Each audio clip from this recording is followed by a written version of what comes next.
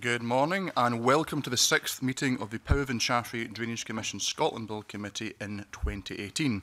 The first item on our agenda today is to take evidence on the objections to Amendment 9 lodged to the bill. 2 objections to the amendment were received and objectors are here today to speak to both of these objections.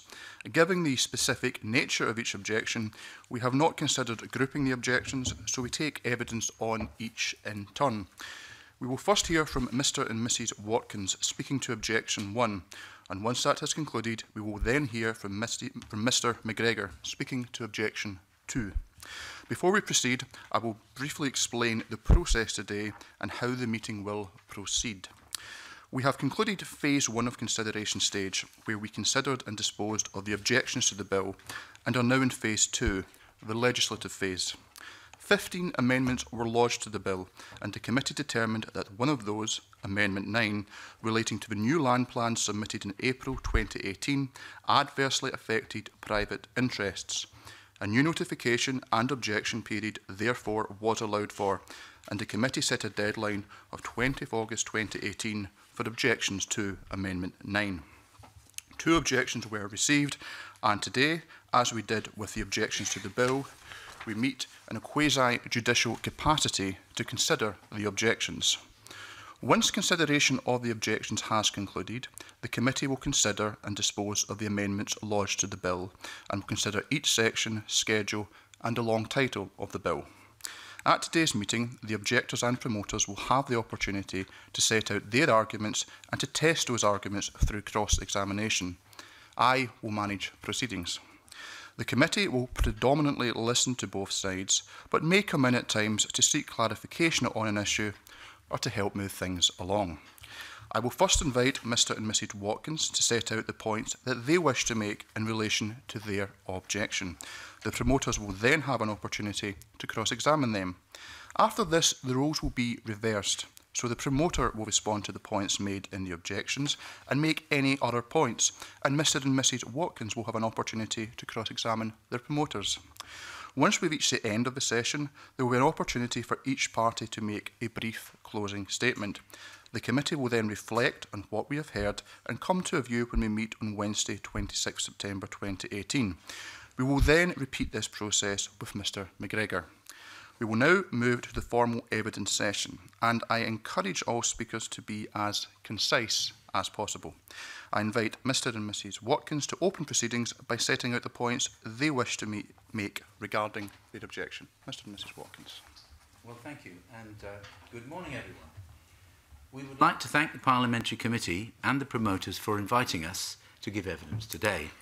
We've lived alongside the POW for 18 years and paid our dues for the maintenance regularly. Our objections are basically as set out in the letter and in Appendix 1.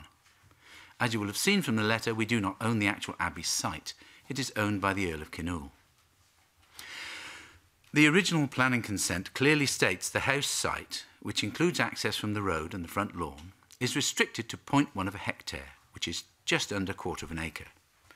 And, I quote from Perth and Kinross planning consent condition number 6, which says, the site shall be used for residential purposes only, and no agricultural or industrial development will be permitted on the site or in the immediate vicinity of Inchaffray Abbey. I refer you to Appendix 1 to the letter from Perth and Kinross Planning Department, which gives the reason for this as being in the interest of amenity and in order to protect the setting of Inchaffray Abbey, which is a Category B listed building of archaeological or historic interest and is a scheduled monument of national importance. Historic Environment Scotland have also classified the Abbey site and surroundings as a scheduled monument, protected by the Ancient Monuments and Archaeological Areas Act 1979. As such, further development is extremely unlikely. The scheduled area was moved back from the POW to the southwest corner of the remaining Abbey wall after an archaeological excavation was undertaken to facilitate the planning consent for a house in 1987.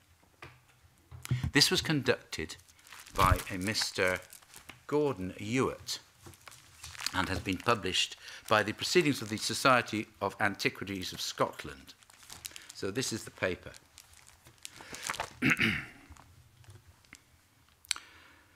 The proposed house site was altered after the results of the archaeological investigation were known, as a large building, which is in this position here, on this little plan, which is in the paper, was discovered.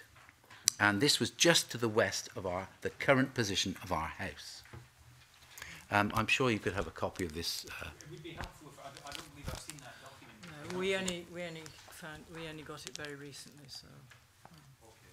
It would be helpful if this document potentially could be circulated. Do you have any copies with you? I don't. No. Just this copy. Okay. Do you want to have a look? I will suspend briefly at this point to allow everyone an opportunity to study this document. We just suspend briefly, please. Okay.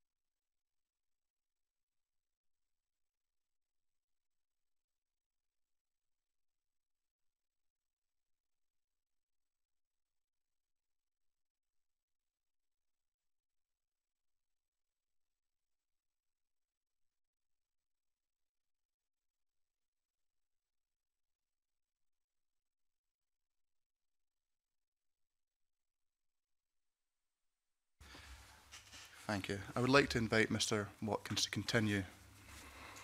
Thank you very much, and again, my apologies for the delay. So you will see that the Area 1, which is positioned just to the west of our house, was quite a large area which was excavated by Gordon Ewart and his team.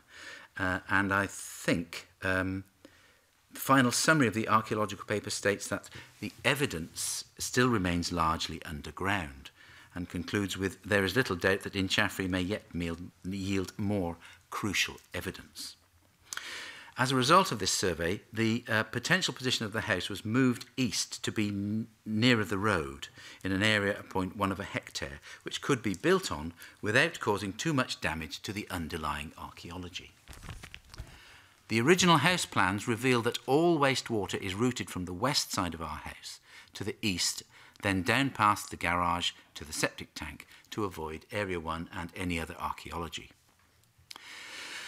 Even though the scheduled area was moved back from the POW to the Abbey wall, we are required to obtain consent for any disturbance to the ground.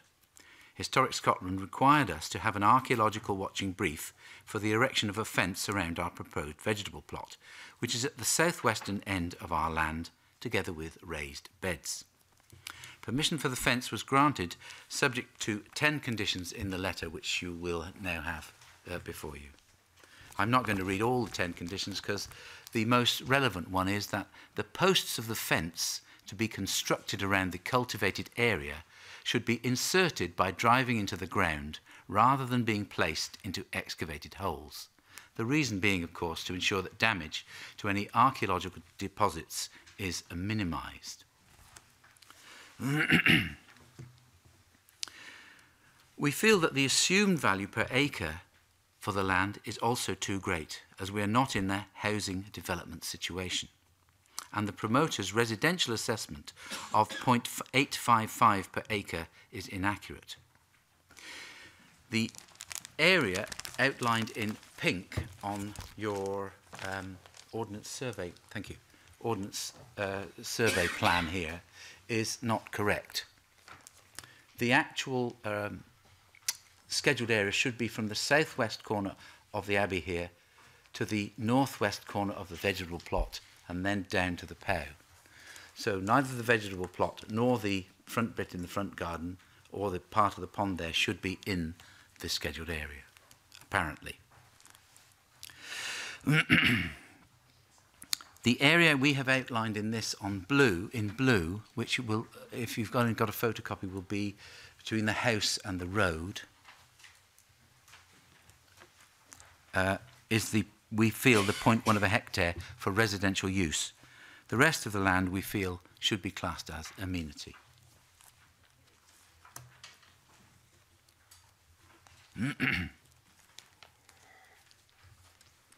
We've based our original figures for the annual costs on the spreadsheet we were sent in June by McCash and Hunter, and understand that these are now incorrect. We also note that the rate has changed, and this will affect, of course, all the figures. Our original objection was because the new method for assessing properties had triggered a massive increase in our annual cost of drainage of 500%. We note from the new schedule for heritors, which we were only able to look at yesterday, that the assessment is now £440.78 plus VAT.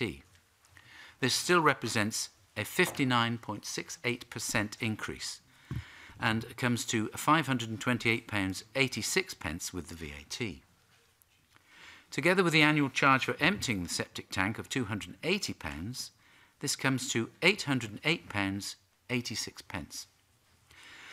And this is the actual cost to us for wastewater disposal, as we cannot reclaim VAT. This nearly 60% increase, we feel, is still a large burden for two people. We are also concerned about the possible financial consequences of updating the bill for all heritors, especially as this may mean a doubling of the initial annual payment after the bill has been passed to pay for the promoter's legal costs.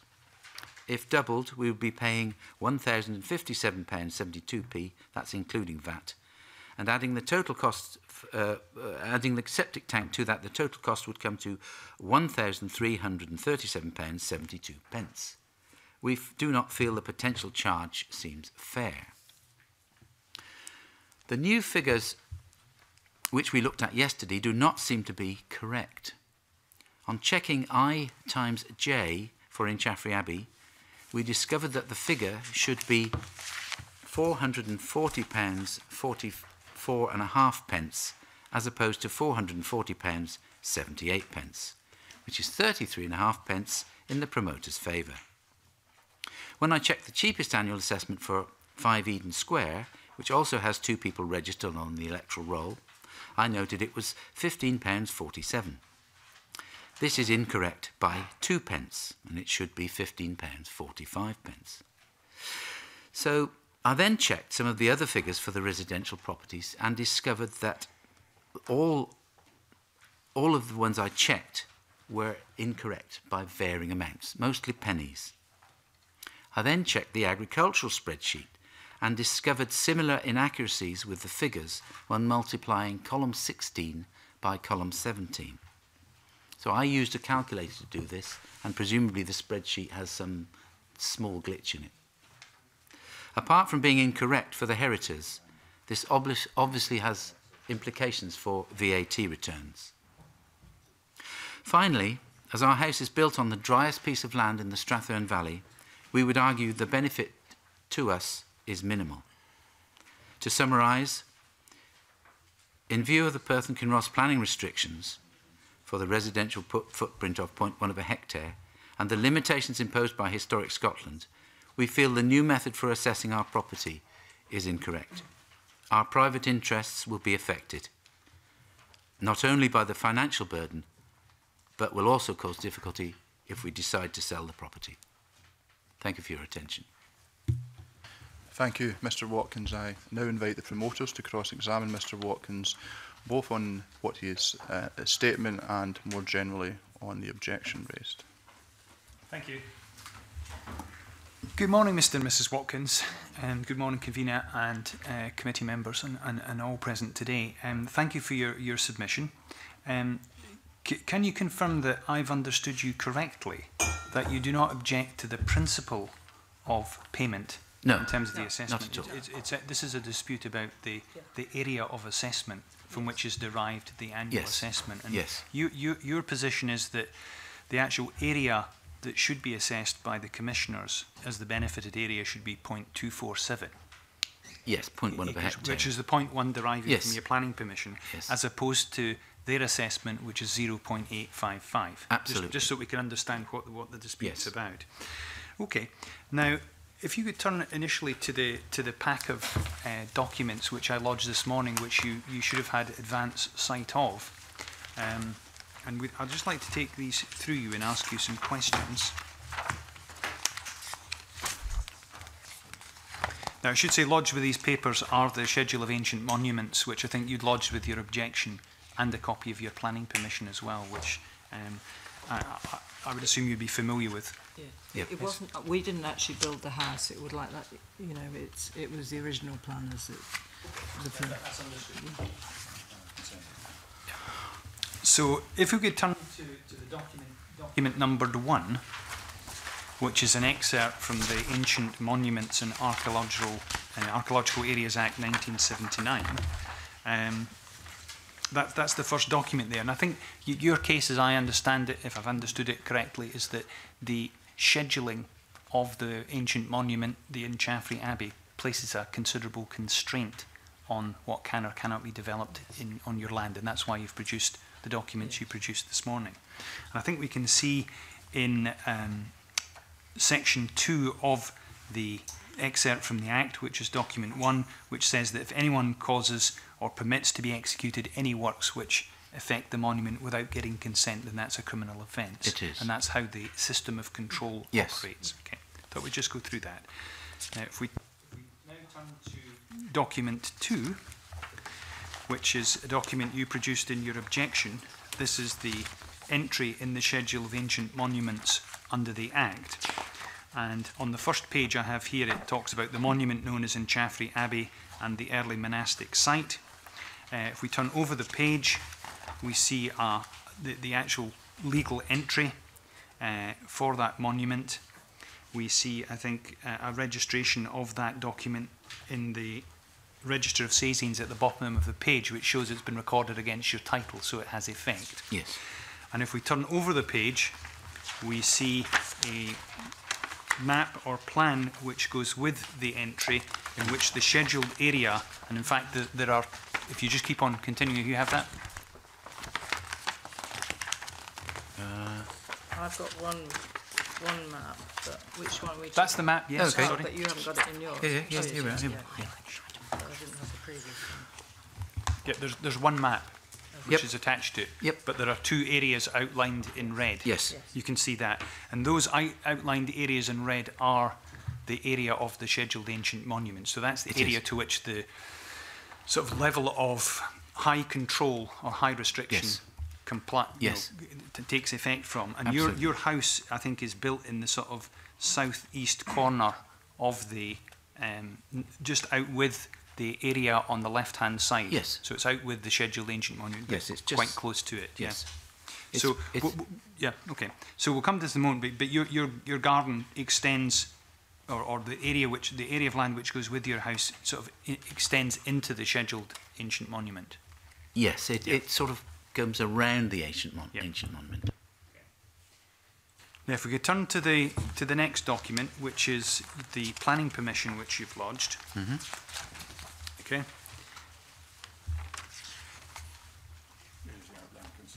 This is an outline planning permission which is dated 2nd September 1986. Yep. And it is for planning permission in principle for the erection of a dwelling house at Abbey Bridge, which ultimately became your house. Yes. And your case is based on condition 4, and I'll read it to you. It says, the house site shall be restricted to 0.1 acres to the satisfaction of the District Council as planning authority. Now, am I right in understanding it's this 0.1 hectares Yes. from which your 0.247 acres is derived, because that's Yes. the kind of the imperial measurement of that metric.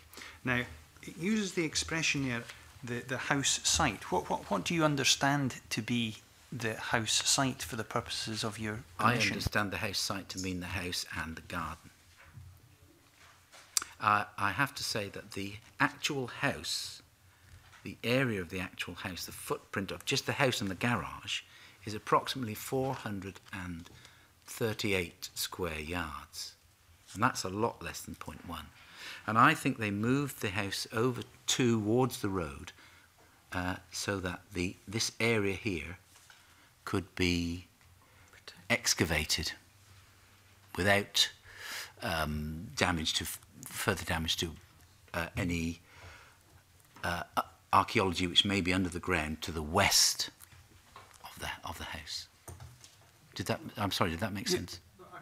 Where you're coming from. Would you accept that the house and the garden which you enjoy currently is greater than 0.1 of a hectare or greater than 0.247? Well, the whole thing is Yeah. 2.3 acres. But we are restricted. The valuation you have given us is based on residential land, development land. We feel that the value of the land that you're suggesting, the price that you gave, that the figures were calculated on £300,000, because we cannot develop the garden. It's not residential, the whole lot. It's an amenity. It's amenity land. One moment, please. I just wish to advise that you do not need to operate your console or AV technician. We'll do that for you. Thank you. Appreciate that, sorry. Someone else is operating it. Thank you very much for that. Okay, so we will maybe return to these garden sizes when we go through the documents. But, Okay. But would you agree with me that in terms of the expression, the house site, does not seem to exclude garden ground that goes with your house? It's just the house site. It doesn't House say site, house. Yeah. I would think it should include the garden and the access. Right. So you think it should include the garden and the access? I would think so. Okay, that's very fair of you. And then condition 6 is another condition which you make reference to, and it says that the site, it doesn't use the word house site, it just says the site this time. It shall be used for residential purposes only, and no agricultural or industrial development will be permitted on the site or in the immediate vicinity of the Abbey. Now, that doesn't place a restriction on use for residential purposes, does it? It's just trying to stop. Well, it says it should be used for residential purposes only. Is it not placing a restriction on the use for for agricultural or industrial development? I would think it should say the house site. It's just that they are referring to the site, and we would interpret this as the site as being the house site. Yeah. But one of the hectares. You might choose to interpret it, but it could be interpreted another way. It could be. Okay. Thank you. That's fair of you. And then if we turn over the page, where we have the reasons, and they seem to be highlighted here in the earlier copy, that reasons 4 to 7 are in the interest of the amenity to protect the setting of the Abbey as a category listed building in a scheduled ancient monument. Okay. Now, if we can move on to the next document, which is document 4, where we see that's an aerial photograph of your house and garden, and including the Abbey as well, is it not? Mm-hmm. Where can I just maybe ask you some questions here? There looks to be some buildings which are sort of built away from your house in what looks like, possibly your garden. Yes, they're wooden sheds and a greenhouse. I have a greenhouse and a wooden shed. Okay. And I have a workshop which is built on a concrete plinth, which has been there, I gather, since the last war, and that is just. I was going to say north, but it's actually just to the east of the greenhouse. Yes.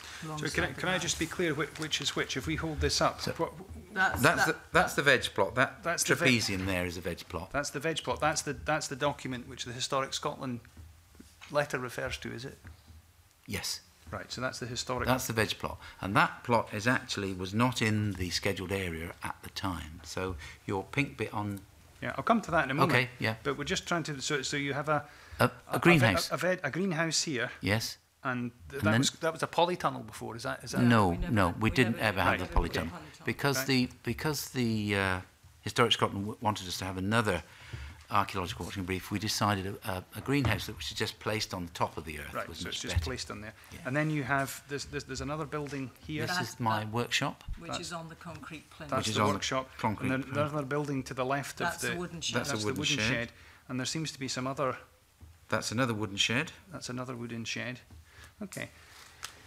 So the areas here, you are actually sort of using them in association with your house, is that correct? You must be, if it's part of it. Yes. So what would you, leaving aside the restrictions which you discuss, what is considered to be your garden ground, and why should your garden ground be restricted to 0.247 of an acre?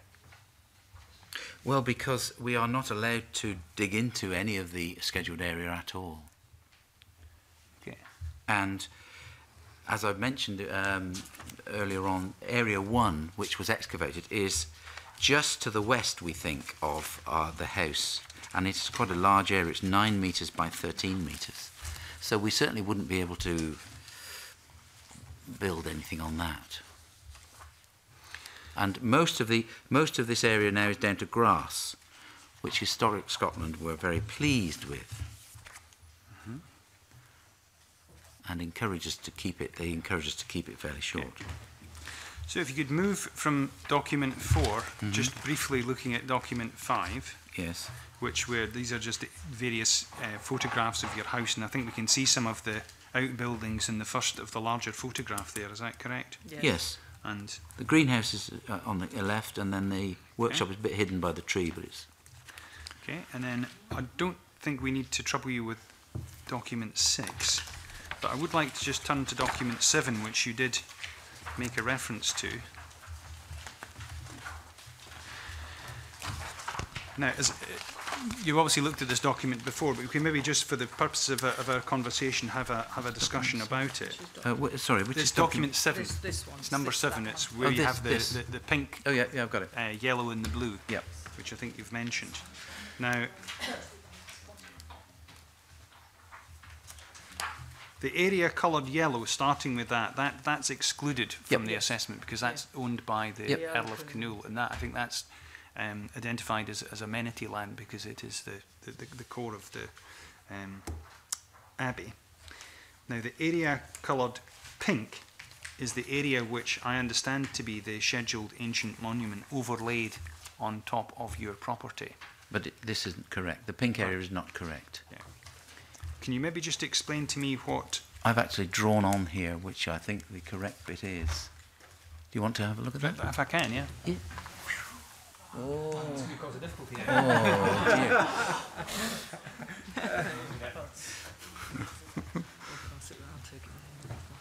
Okay, we're just going to have to suspend briefly. Yeah.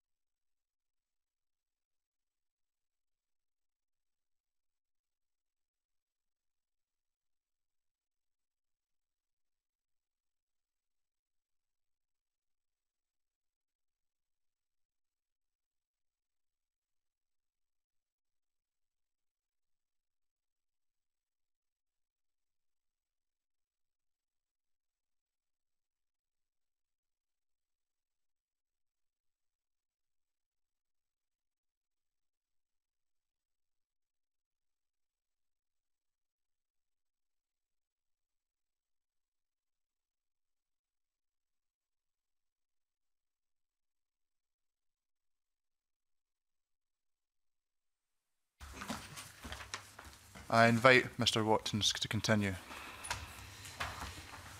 I'm not quite sure where we were now, but yes, our understanding would be that the area I've coloured in blue, which is nearest the road, sort of trapezoidal area, which includes the house and the front lawn and the access, would be the 0.1 of a hectare, and that the rest of the non-scheduled area, if you like, which I again have put in a dotted red line on, should be classed as amenity land. Okay. Does that make sense? Yeah. No, I can understand your arguments, okay. Mr Watkins. That's helpful. But if you could just briefly look at document 2 again, if you could, and just the plan that's attached to that. That's the 2 where we see the 2 areas outlined in red. Yep. That's the scheduled area. Yeah. What? And the area we're concentrating on here is the left-hand area, and slightly smaller. What I was trying to put to you was that the promoter has sought to draw those boundaries. I mean, you dispute what those boundaries are, but yes, the promoter sought to draw those boundaries from a quite a difficult scale of map here and translate them for a larger scale for the purposes of the proceedings today. Okay, that's just to sort of explain where we're coming from. But in your view, and you've obviously looked at it as well, on your assessment, leaving aside what you think should be your house and garden, which is the sort of dotted blue area. Yes. What you have in fact done on the promoter's methodology would be to increase the blue area to include the triangle beneath the abbey and some of the additional area which is currently scheduled, because what you're saying is the scheduling is in fact smaller than it appears on the promoter's plan number 7.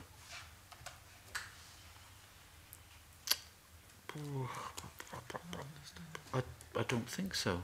Well, if you have the promoter's plan 7 before you, Yeah. you'll see the area coloured blue. Yes.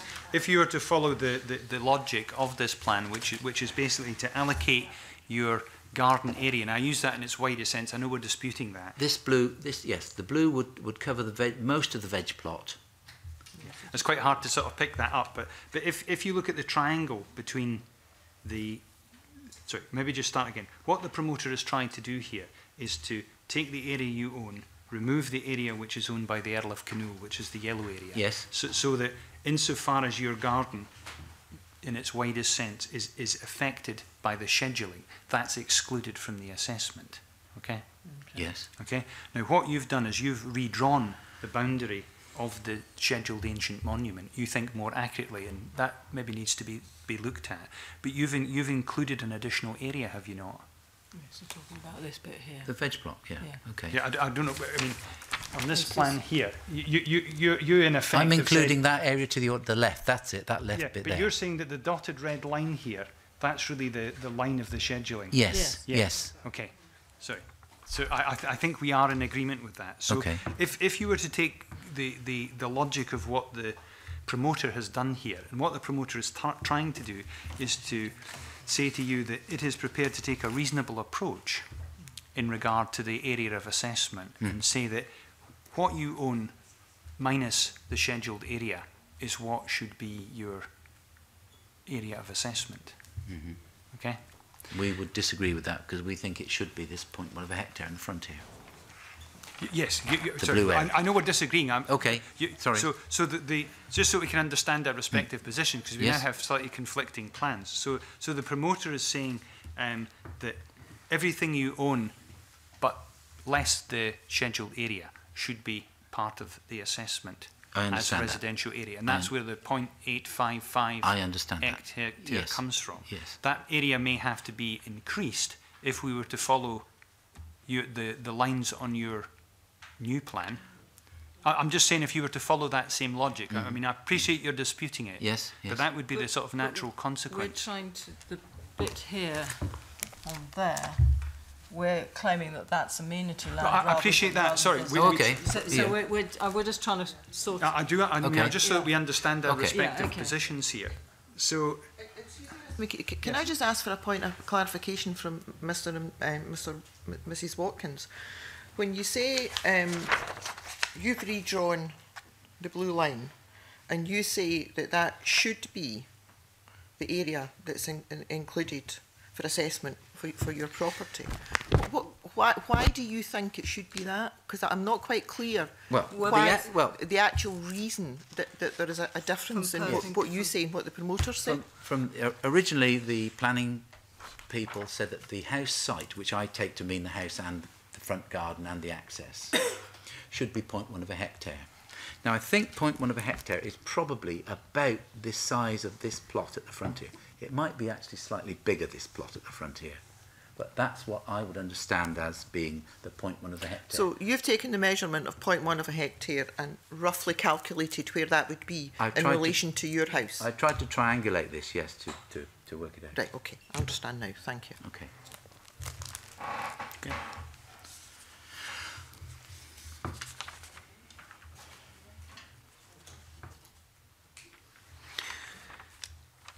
So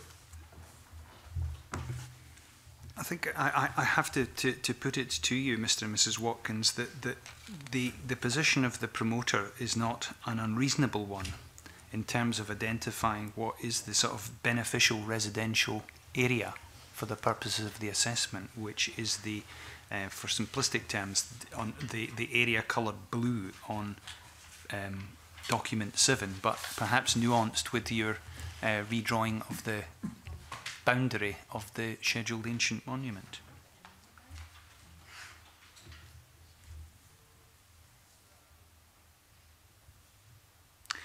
As a sort of follow-up question, I mean, if the committee were to accept that your house should be 0.247, what would that be in terms of your assessment? Would it be? I mean, we could probably just have a look at the schedule if we would. If you could just have a look at the schedule in number 8. And it's actually Inchaffray Abbey is shown on there. It's shown as £440.78, and I know you've got some dispute about the kind of the pence on it, but I'm told that's rounding up from Excel spreadsheet. But that's £440 based on a site area of 0.855. But you would agree if it came to 0.247, that would be probably about £140, £150, wouldn't it? That would reduce it because it would be about almost less than a third of the area. Yes, I mean we would be happier with around £200, or maybe a bit more, because we also have to pay VAT, which we can't claim back, and we have to pay £280 a year to have the septic tank emptied. So that adds the costs up. Where does your septic tank drain into? Into the POW. So it goes into the POW? Yeah. Okay. Right. I have no further questions. Okay. Do the promoters wish to make any further points with regards to the objection?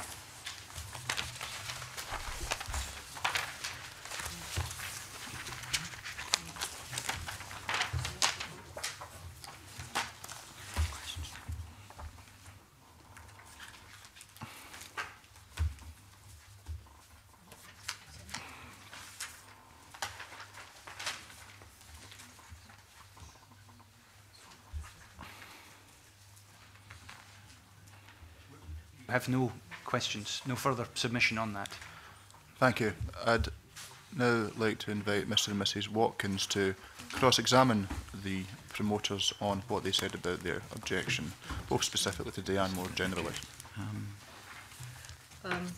We feel there may be a conflict of interest on two fronts in putting forward this bill, as all the commissioners are farmers and there does not seem to have been any residential input. Also, the land valuation and mapping has been performed by Savills, where Joe Guest is a director, and we do feel there is, and the valuation, we feel there's a conflict of interest. Would you like to comment? That is not accepted, but I'll invite Mr. Guest to answer for Savills in that matter.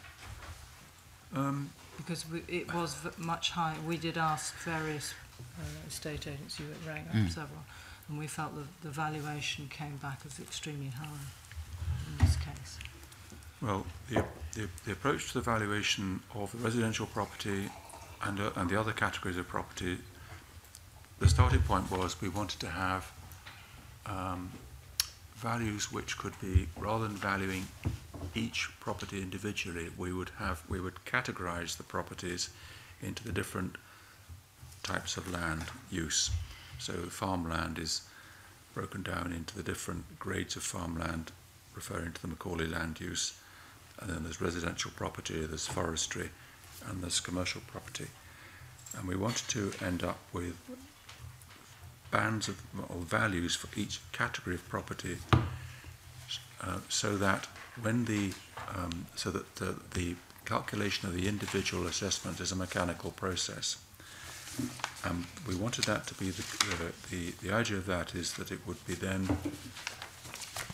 simple and easy to review, because the bill includes a proposal for the land to be revalued every 10 years or when there's a material change of use. So we were looking at, for instance, if you take the agricultural land, we looked at the values there. We haven't valued it on a field-by-field basis. We have said that the value of, I can't remember the exact figures now, but we've said, for instance, the value of, I think it's Class 3(1) land is £6,000 an acre.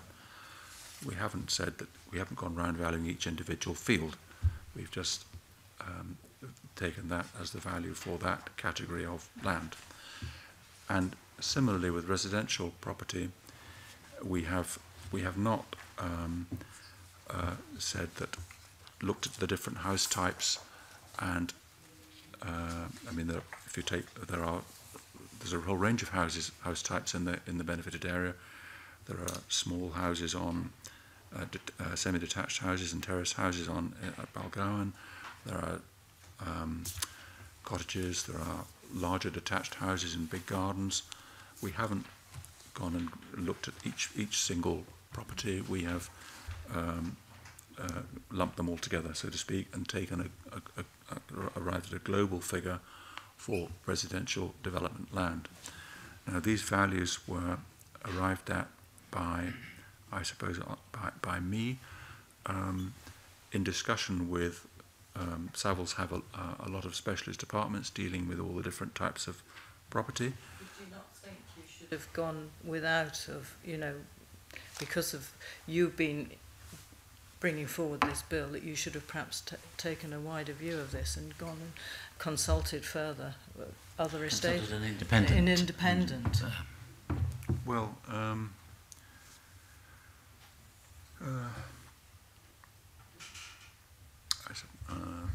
suppose one could have done, but we were looking at trying to do, as you probably understand, the Power Commission has a limited budget, and the budget is all raised from the heritors, and we were looking to do this as economically as possible, employing another firm would have been another expense. More expensive. In arriving at these values, Savills have specialist departments dealing with each category of property. I do not confess to be an expert on every category of property myself, so I discussed it with all the experts in the individual departments, and it was based on on the basis of those discussions that these figures were derived. Okay. We'd like to know how residential property has been defined. Well, we've had in the course of the progress of this bill, there have been two alternative bases which have been looked at. The initial basis was that we would look at the plot, so to speak, on which the house is built, and the basis was that land could not be can be developed for residential purposes because of the benefit provided by the Power and the Power Commission. We closed our eyes to the type of house that's on there because the Power Commission didn't build the houses. All they did was enable the land to be developed for housing. So we looked at in effect, undeveloped building land. Okay, so the approach was to measure the size of the plots on which those houses sit, and then multiply that by a figure for residential development land in this area. Okay. There was concern expressed by the committee that that might be too broad-brush an approach, and that it might disadvantage people with larger houses. So we were invited to come up with an alternative, which we did, and the alternative approach was to look at the instead of just measuring the plot, that we should look at the footprint of the house and multiply. I think we came up with a 5 times multiplier. So we'd measure the footprint of the house, multiply it by 5, and that would be the notional. Yes, I see from the area. spreadsheet we had that I would call that the older method, and I would think that would seem to be certainly from our point of view a better method. Anyway, we proposed it as an alternative method and produced alternative workings on that basis. But ultimately, it's not for us to decide; it's for the committee to decide. I'm sort of getting away from that really, but we're interested to know how you would define residential property, as many of the farms had previously had accommodation for agricultural workers. It's true, but if the benefited land, that there are no in 1846, when the benefited land was defined, or 1851, there were no residential properties on the benefited land at the time. None at all. Yeah. So if these properties are now let out or sold to people not involved in farming, does this mean that the occupants should be paying the residential rate, or are they still combined with the farms, or do they have a private arrangement? In 1851, all the houses on the benefited land were built after the improvements carried out under the 1846 Act. Yes. There were none before. I think all farmhouses would be classed as residential. I don't think there's any there that are classed as agricultural. But they don't appear on. They don't appear on the residential. There are no farmhouses because they're not on the benefited land. Okay. So none of them are on the benefited land. No. The reason is because the benefited land was the land which. Before 1846, people did not build their houses on boggy land. They built them on the edge, and so they're not on the soft land, which has benefited from the power. I can understand that, as my poor workshop is dropping to bits because it's too near the power, I think. Anyway, there we are.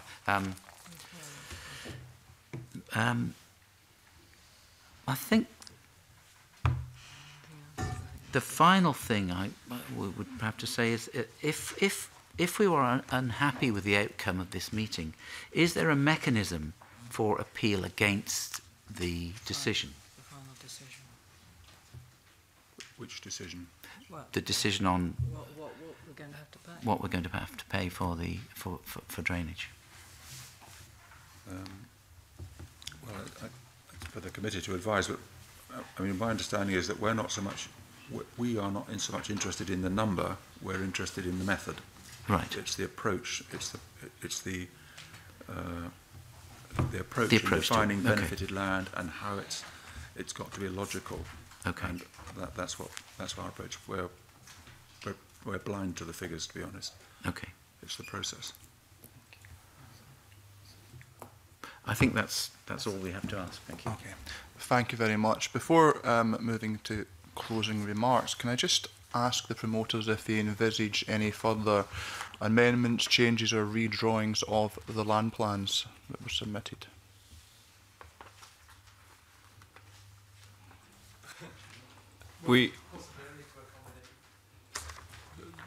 Mr. Watkins' concerns about his historic area. Oh, right. So that wouldn't be a land plan. It's just a change in the classification. Okay. Okay. There are no additional land plans or replacements. I think if there was an adjustment required by what we've heard today, that's a change in classification of the land. It's still benefited land. It's just being classified as either residential or amenities, so that doesn't alter. Anticipate my second question, Mr. McKee. Do you, in terms of classification, do the promoters envisage any further adjustments? Well, there may be some nuanced adjustment if the boundary of the scheduled ancient monument is, you know, as Mr. Watkins says, as opposed to the way the promoter has interpreted it from the scheduled plan. So there may be some slight adjustment on that, which would change the area from 0.55 to something a bit more than that, or it may come down if it's finally checked. But we were fairly confident that we'd got the right plan on the one we've lodged. Okay, thank you. We now move to brief closing remarks. I'd like to invite Mr. and Mrs. Watkins to make their closing remarks. No, you just say that. Well, you can probably tell we're unhappy with the potential, is it 60% increase in the annual fee for the powers. Certainly nothing much has changed. In fact, we probably produce less wastewater now because our son no longer lives at home.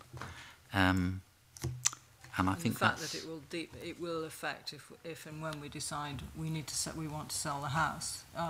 This is, you know, going to be quite something we will have to declare, and will probably discourage possible purchases of the property.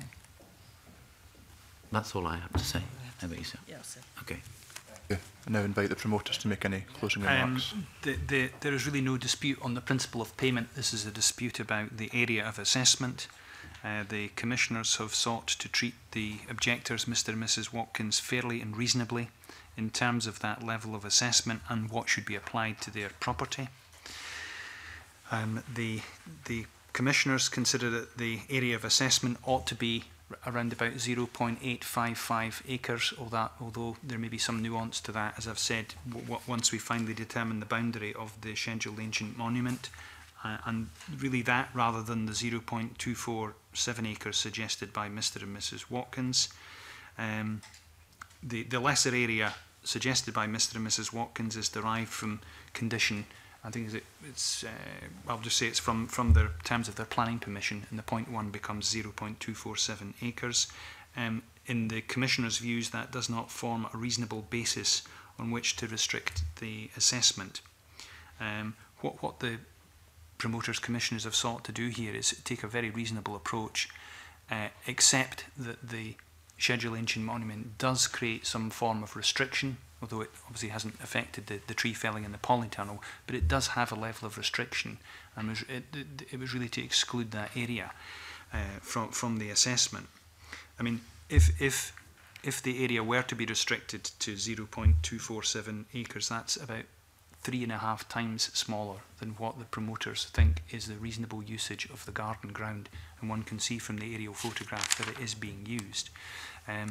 So the promoter's basis is that the area of assessment, which is what we're discussing, should be the area coloured blue on Plan 7, subject to whatever adjustment might arrive from our final measurement of exactly where the scheduled ancient monument applies. Thank you. Thank you. It just remains for me to say on behalf of the committee, thank you to both Mr. and Mrs. Watkins and the promoters and their representatives for attending today. We will now suspend to allow a change of objector.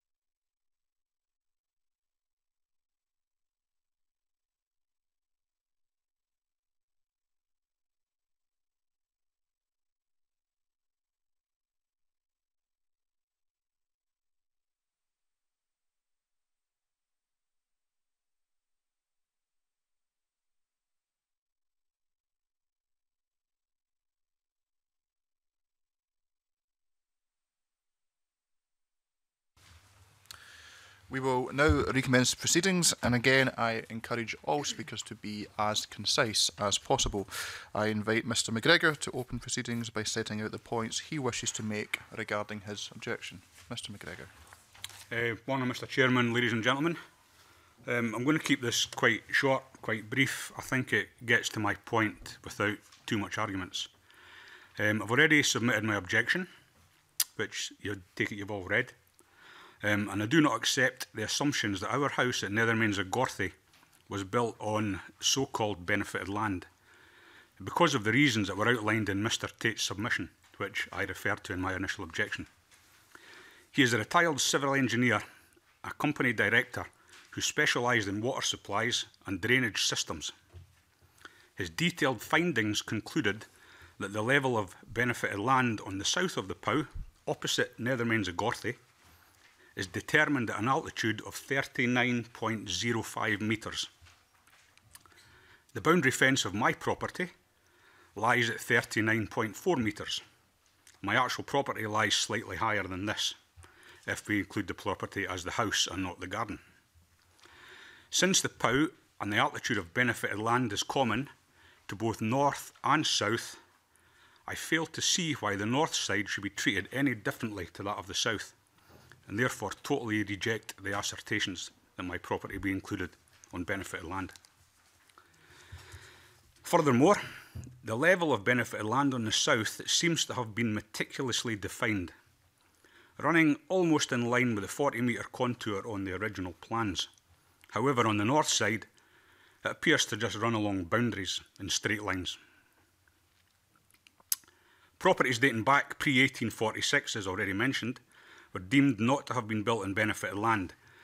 I question the close proximity of my property to my neighbours, the Stedding, owned by Mr and Mrs Tate, which was built prior to 1846. The Stedding is merely 170 millimetres higher than the level of my boundary fence. This indicates to me my property does not lie on benefited land. That is all I have to say. Thank you. Thank you very much, Mr McGregor. I now invite the promoters to cross-examine Mr McGregor, both on the points he has made today and more generally with regards to his objection. Thank you. Good morning, Mr McGregor. Do you have before you the pack of papers which start with Pow of Inchaffray Drainage Commission Scotland Bill? There's 15 documents attached to those. Yeah. Okay. Could you firstly turn to document 8? And the number, if you can just leaf through them. And document 8 is a schedule in A4.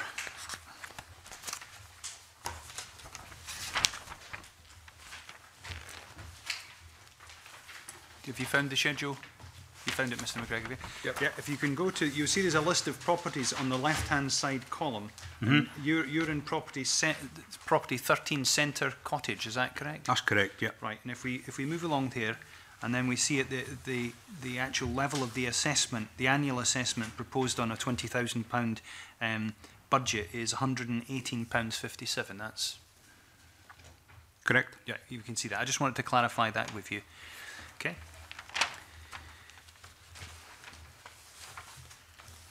Now, your principal contention, Mr McGregor, is that your property, Centre Cottage at Nethermains of Gorthy, is not constructed on benefited land. I think that's your big point, and yes, therefore that's an assessment shouldn't be payable.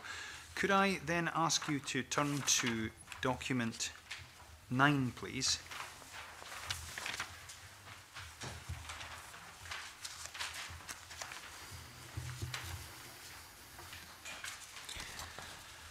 And that is a fair copy excerpt of the 1850 plan which accompanied the Pow of Inchaffray 1846 bill. And on there we can see some properties which are coloured pink. They're described as West Mains, but are those the Stedding you talked about? That's now known as the Stedding. They're now known as the Stedding. Yep. And where in proximity to this Stedding is your property constructed? South of that, below the line. If you can see from the letter E in west, it appears as a track or a double line running to the left. So it's south My of... property is just on that line. Right, so it's south of that double line, and there are two other properties beside your property, two other cottages, okay? Okay.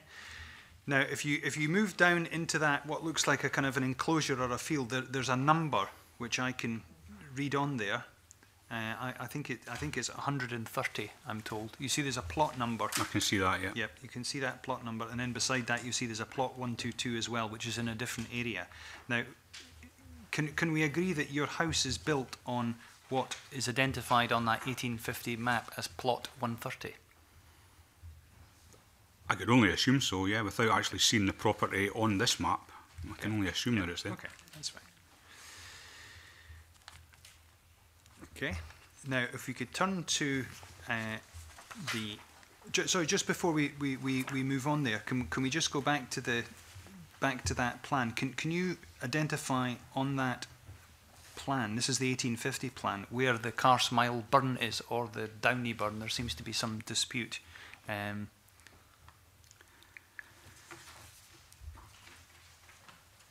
If you look at on West Mains, okay, if you look at the E in West, yes, there's a faint double line there that's coloured faintly blue. I can see that. Yep.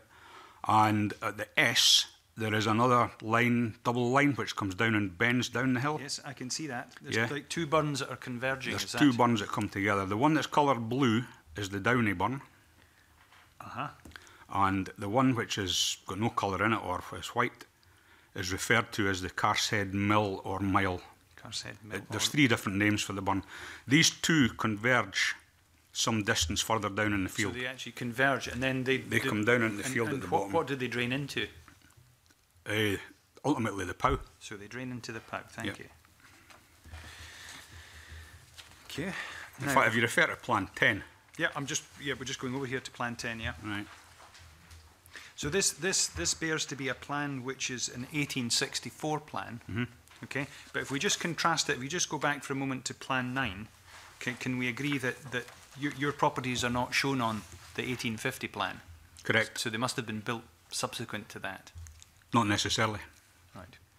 Depends on when the survey was done for the land. I did get in touch with Historic Scotland, and they cannot confirm an exact date of construction of my property. Okay, but they're not on that plan, and that's the certified plan. It's a matter of fact that they're not on the plan. Yeah. Okay.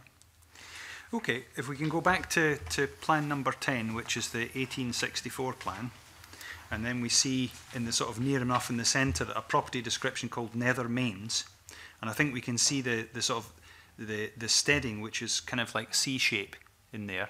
Correct. Which is what I think we saw in Plan 9. Yep. But then we see some new properties which certainly look to me like properties that have been built immediately to the south of that. I would say property. There's Property. only one. Which one do you think that is? That's mine. That's your property. So on the basis of this being an 1864 plan, we can say that by 1864 it's certainly been built. Oh, without a doubt, it's on the map, yeah. Thank you very much. And I think you're going to make a further observation about the Carsmile or Carshead Mile Mill burn and the Downey burn going into the Pow, is that? Yeah, although this map is, like you say, it's been printed, it's quite unclear. But on the T of Nether, that is the Downey burn. And then on the converse of the H and the E is the Carshead Mill burn. Okay. They both join further down the field, if you can see a line which comes across. That's where they actually join. But the Downey burn, dating back on maps that I don't have with me, unfortunately, does extend it's about 4 miles further up the hill to Fowles Wester. That's where it originates. Okay. And it comes all the way down the hill, right down to there. Why it changes name where these two natural and man-made watercourses join, I don't know. I have also seen on a previous map, which I don't have, that it did say Downey burn and it had been opaqued over. Okay, so there's some doubt about what they're called, but there's one thing is not in doubt is that both of them drain into the Pow. Correct. Thank you. But what I would question is one is man-made, one is natural. Yeah. Well, if you go back to Plan 9, I mean, to me it looks as if the burns here are very straight. They look as if they have been altered to be in a dead straight line. if you were to visit it and see it in the flesh, you would fear to differ. Okay, we'll pick For that the up. simple reason as well, which is once again referred to in Mr. Tate's submission. If we look at it, the left is the Downey, the right is the Carshead. The Carshead burn is some, and I forget the numbers, about 2 foot deeper than the Downey burn. Yet they're only a couple of feet apart. Right. It's obviously one's man-made, one's not. Right. We'll maybe turn to that in some of the other plans. If you could have document 11 before you, Mr. McGregor, and Yep. if we could turn to paragraph 6, just to introduce the context of this document, which is important. This is an opinion of council which the promoter obtained in terms of guiding them in terms of the proper interpretation of what should or should not be benefited land. And it was unfortunate that your property wasn't picked up in the first assessment of what was benefited land. But I'm giving you a reassurance that that has been checked. And if I can maybe just read paragraph 6 to you, and this is from Council's opinion, it says, there was an area of land at Nethermains of Gorthy containing 3 houses, one of which is yours, which is the centre cottage, which were identified at the consultation as having been excluded from the original plans. That's the original plans we put in. Today we're dealing with the replacement plans, which include your land as benefited land. He's also talking about a further area of land at Mill Hill, and then he goes on to say, in respect of both these areas, none of those houses are shown as existing buildings on the 1848 plan. They are both areas of ground that can be identified from the Book of Reference, the estimate of increased value, and the 1848 plan as having been improved by the works under the 1846 Act. In my opinion, both areas ought to be shown on the replacement plans as benefited land. The owners of the houses on that land were required to be notified, which is where we are today after you've been notified. That's just a sort of explanation and something of an apology to you as well. It is a sincere apology that it wasn't picked up first time round. Can I just add something here as well? Yeah, come back at me by all means. Yep. The owners of the houses on that land were required to be notified of the change. There's 3 houses there. Only 2 of the owners have been notified. Yeah. The third one hasn't. Well, I'm not in a position to answer that. No, I'm just saying if that's the case for them not being notified, how accurate is all this writing and all these things? You know, how accurate are they? There's mistakes being made all over the place. Yeah, you're entitled to your opinions, but I don't necessarily agree with them, Okay. Mr. McGregor. Now, if you could turn to Plan 12, which is described as which is document 12, which is described as the burn map in 1846. And I should say there's been a series of plans which were undertaken prior to surveys undertaken prior to the POW works in 1846. And this is a map or a sort of an excerpt of a map showing your particular area where improvements to the POW and its tributaries were undertaken. Now, if we look at this map, you'd agree we can see West Mains, we see the kind of C-shaped steading which we saw in the 1850 plan. Can you see that? Would you agree with me that we see no identification of centre cottage or any other cottages on that plan? I can't argue with that, yeah. Okay. Now, can you see the there's dotted lines which go and march on either side of the Carsmile burn and the Downey burn? Mm-hmm. Now, I am advised that these are showing evidence of spoil. Yeah, and I think it does actually... Limit for deposit of spoil. Yeah, it says limit for deposit of spoil. I think that's what they're annotated as. Would you agree with me that that indicates powerfully that there were works carried out in 1846 in relation to the Carshead Mile burn and in relation to the Downey burn? It's all about interpretation on that one. I mean, I'm not a civil engineer or anything like that. However, if I look at that map, to me, let's refer to them as blue and pink. If you're digging out the pink burn, where are you going to deposit the soil? On the right-hand side of the pink burn. If you're digging out the pink burn, where are you going to deposit the soil on the left-hand side? It's got to be the left-hand side of the blue burn. That does not necessarily mean the blue burn has been dug out. Yeah. If you were to dump the soil from the pink into the blue, you'd cause a dam. Yeah. Well, be that so as I don't follow that, and I don't agree with what you've said there. Well, be that as it may, the dotted line on the surveyor's plan does talk about the estimated line of the spoil. I mean, that's what the annotation says. I mean, just looking at the should we say the Carsmile burn, the area coloured blue, is there anything that about that strikes you as unusual? In terms of what? Well, no. just in terms of it being in a dead straight line. No. Do you think that's a natural feature or more likely to be an artificial feature? Natural, 100%.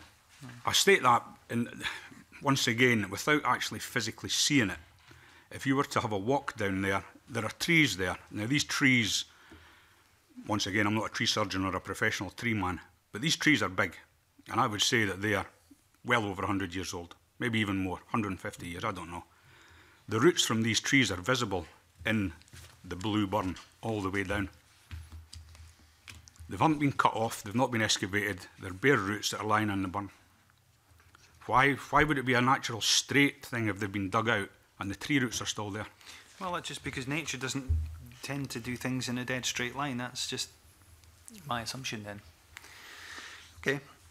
If we move on, and we can see the field enclosure 130 on there as well, in the field where your house is yet to be built, with the dotted line going through it. You can see that, can you? Mm-hmm. Okay. Now, if we move on to the next plan, which is document 13, which is a surveyor's plan, and this is a fair copy of a surveyor's plan which was executed in 1940.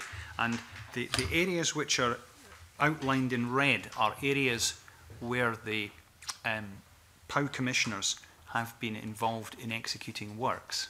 Okay. Now, if we move along, I think it's probably the leftmost red line. Would you agree with me that that red line is going along the line roughly of the Carshead Mile burn? In there? Roughly, yeah. Yeah.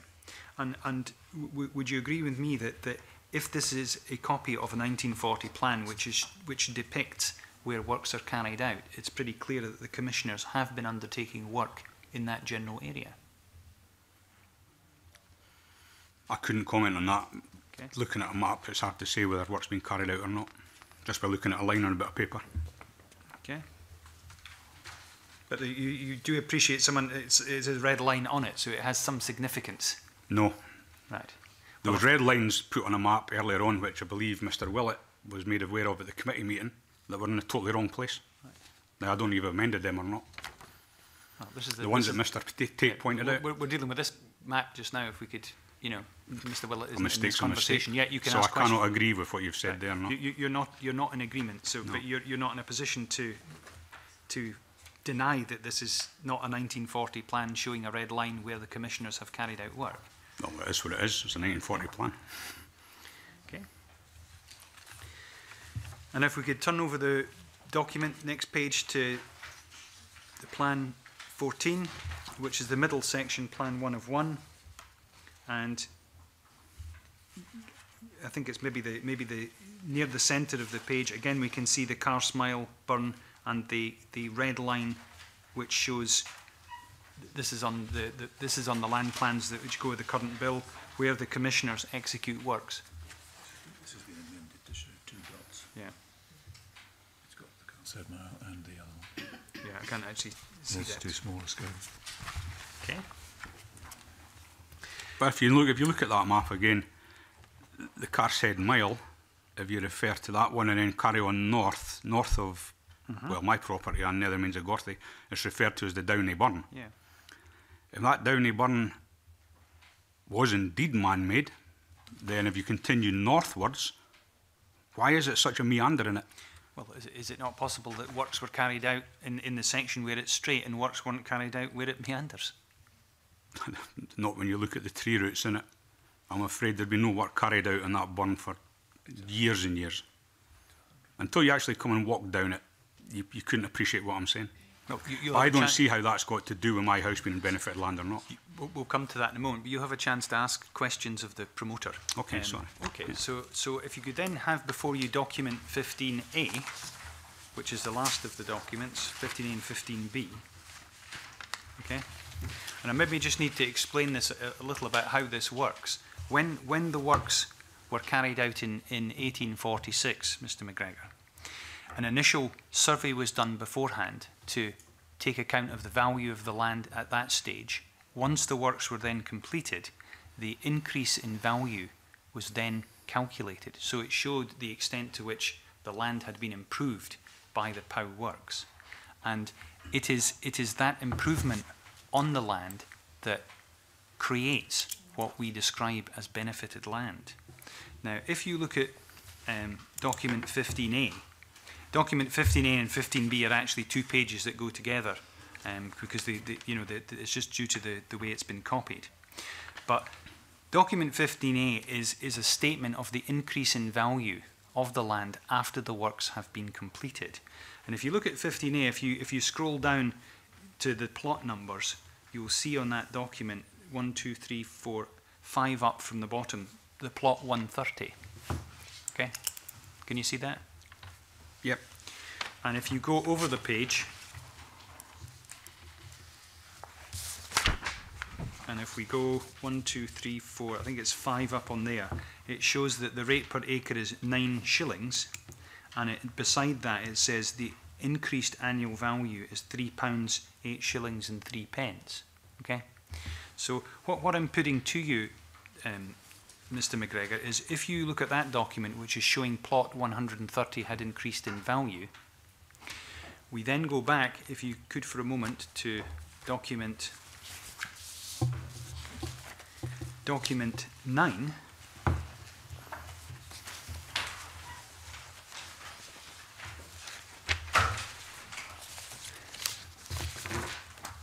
This demonstrates that your house, which is Centre Cottage, is built on plot 130, and plot 130, in accordance with the documents that are associated with the 1846 Act, was increased in value as a result of the works.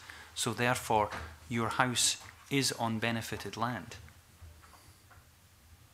Now, I appreciate that you may not have previously received assessments, and I think the promoter's position is that it may well be when the farmland was sold off, a contribution was taken from the farmer on the farmland, but unfortunately no assessment was made of your property. But that doesn't change the fact that your property has been built on benefited land. Okay, no further questions. Thank you. Is there any other remarks that the promoters wish to make at this stage? Do we want to address this document?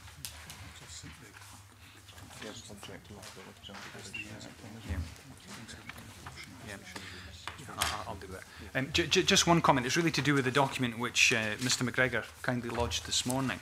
And if you look at that document, and it's particulars of sale, and if you look at page 3, we'll see in here lot 2, and it's got an outgoing which is the POW of Inchaffray Drainage Commission dues to be allocated.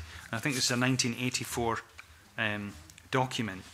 It is, I think the assumption that's being made, because it happened some time ago, is that, as I put to Mr. McGregor, that both the cottage and the land were being assessed as one, and when they were separated off, no assessment was then sought for the cottage. It was just taken from the farm, and it's slightly lost in the eons of time.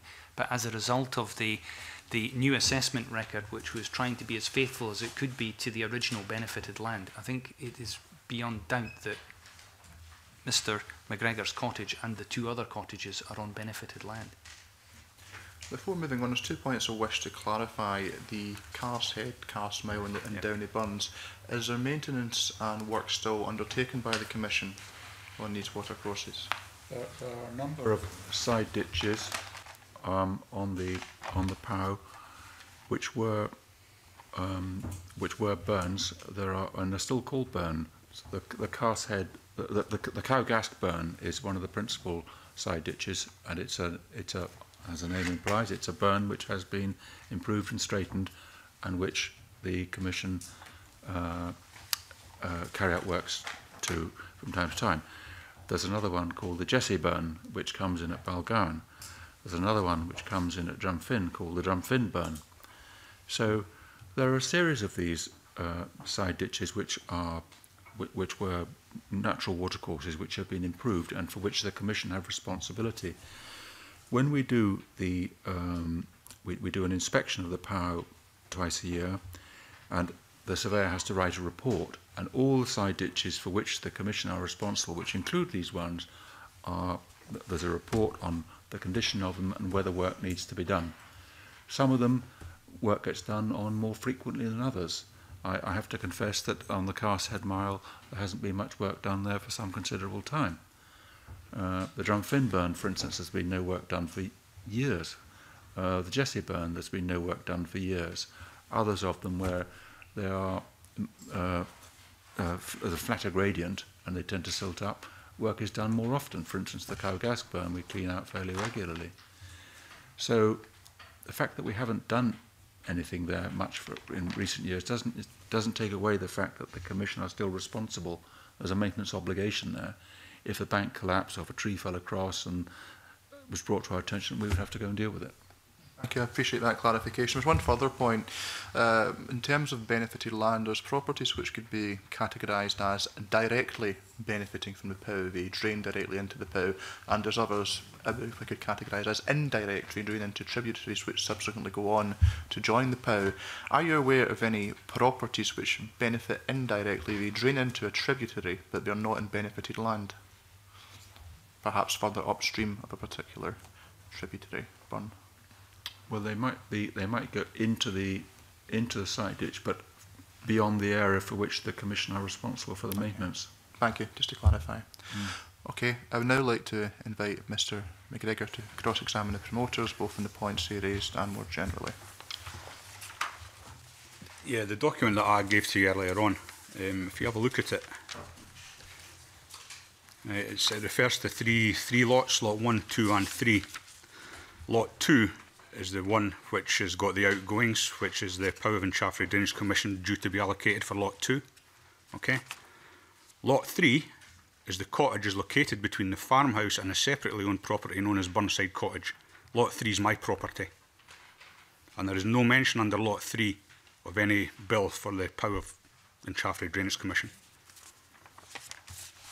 Okay, so that's purely for lot 2, not lot 3. My property is lot 3. I refer back to 15A and 15B. Once again, apologies, I don't have the copy of this document with me. I have seen it. We have worked out with self and Mr. Tate, and if we were to do the figures, without being 100% accurate, because I can't remember which ones it is, there are 2 of the sums on this document that are wrong. I can't remember which ones. I can get back to you with them if you need them. But the maths for 2 of them don't add up. Now, like I say, I don't know which ones it is. But that needs investigating. If they are incorrect, then perhaps it's my one at 130. I'm not sure. They are wrong, though. Yeah, 15A, 15B. And if we're relying on documents like this to deem whether my property is on benefited land or not, I would expect them to be correct.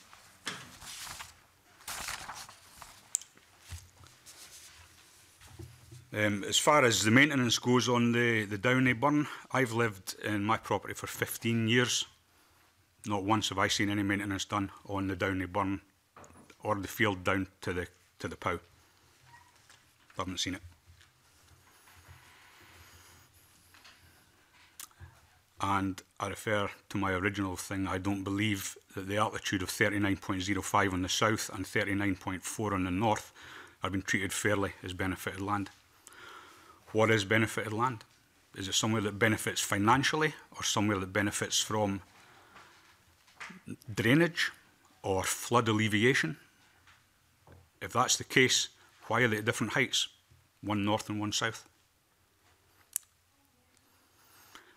I've a lot that I could go on about, especially inconsistencies in minutes of meetings, etc., but unless they're absolutely necessary, I'm not going to.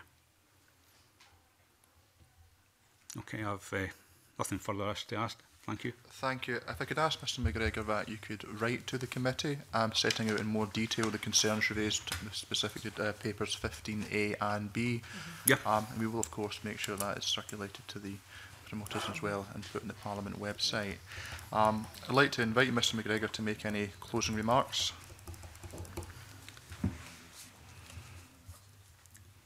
One final thing I would like to do, I would like to request that the Commission carry out an entire survey of the area which they define as benefited land for the whole of the POW, using modern techniques, modern technology, modern survey equipment, and determine precisely which land is benefited and which is not. Perhaps using in conjunction with the SEPA flood plans, because our property appears as zero risk of flooding. I know it's been mentioned in the past that this is not a flood thing, this is a drainage commission, but there have been instances which I referred to in my original objection that flood alleviation has been mentioned. Okay, thank you very much. I would like to thank you very much. I'd like to invite the promoters to make any closing remarks. If you wish to. Thank you. Just picking up on the point which Mr McGregor has made there, the commissioners did consider whether they should carry out a survey, a detailed survey to establish the benefited land, and looked into that in some detail and took the decision that it was acceptable for them to rely upon the work which had been carried out pursuant to the 1846 Act, and that's the basis on which the plans have been drawn. There may be issues with how long ago it was, but it was believed to be accurate. It would be financially unviable to carry out a survey of all of the properties. It may not even be possible because of land changes, and the works have actually now been carried out. So the promoter is content to rely upon the 1846 Act, and you'll have seen in the basis of the assessment for the preparation of the plans, which was submitted in April by Savills, that is the basis on which the plans were taken forward. The promoter, I think, has demonstrated that Mr. and Mrs. McGregor's house as Centre Cottage at Nethermains of Gorthy was constructed after the improvement works had been undertaken, and therefore have a dependency on those works having been undertaken, and there's therefore no question that it was built on benefited land. Mr. McGregor's house, if one looks at the 1850 plan, you can see it isn't there. It's also not present on the 1846 plan, which we went through. I don't think there's any doubt that plot 130 was subject to an increase in value as a result of the works, and that is the basis that reaches a conclusion that land has been benefited and is thus benefited land, and that's demonstrated on document 15A and 15B. So the promoters, in my view, were correct to include it. You do have the promoter's sincere apologies for not including it in the first place, but it only came to light as a result of a further assessment earlier this year. I think the issue about the Downey burn, the Carsmile burn, or whatever they're called, is somewhat of a red herring, because they both drain into the POW. I think the plans indicate quite powerfully that there has been works historically carried out to them, as shown in the dotted line on the 1846 burn plan. We can also see that the burn, such as it is on a dead straight line, which I think does indicate it is not a natural course of water, and it has been altered. And it has been altered in the promoter's view to improve its flow.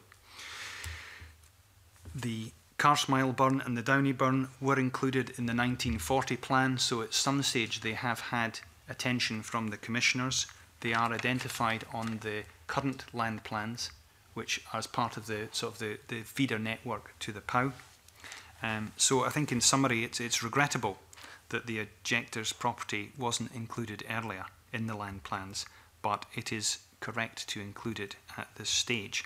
And the promoter's approach to that is consistent with the overall methodology for the entire redrafting of the land plans and the identification of benefited land across all of the properties, all as set out in the explanatory report submitted by the promoter's agent Savills in April of this year.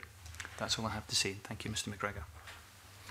Thank you. It just remains more for me to thank Mr McGregor and the promoters for attending this morning.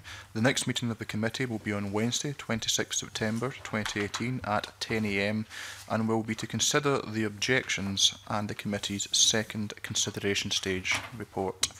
The committee will now move into private, so I suspend.